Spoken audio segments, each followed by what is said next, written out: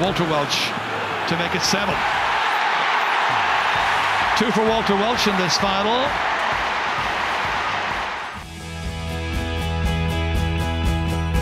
I went to Wexford School to be educated. I'm on the border of New Ross there, and I went to Council College in New Ross. Ger Elwood would have been the same. He would have went there as well from Kilkenny. So I would have been I would have been in school with likes of Matthew O'Hanlon, who's the current Wexford captain as well. And so it's slightly different. I didn't go to the Kieran's College, but we had success in Good Council as well.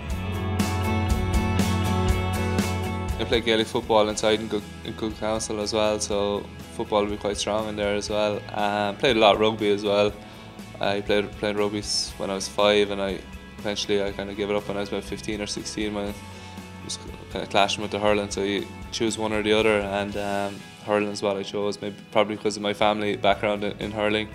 Play golf now. I took up golf last summer again, but I would have played when I was younger as well. So I'm interested in all sports really, and something I love and enjoy as well as hurling. I enjoy a lot of other sports, watching them as well. There was a few of us going in at the time: Joe Ling and Park Welch, Brian Cody. We kind of came in at around the same time, and in Nolan Park you kind of have your seat that you sit in.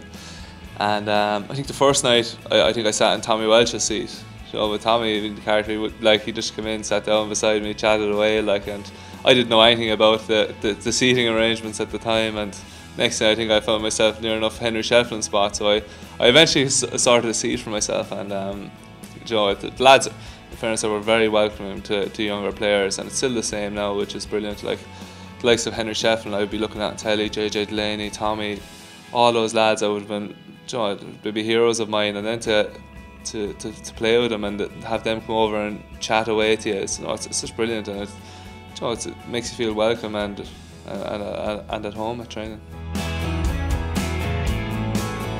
His record says it all really. It's just you have so much respect for him and the management team, and I think that's what a lot of it comes down to, just having respect for them, and just you feel it's not like you're doing a chore or anything like that training, or if he gives you a tip, you take it with you and you try to work on it like that. So it's incredible to play under Brian Cody, and along with the management team that he has with him.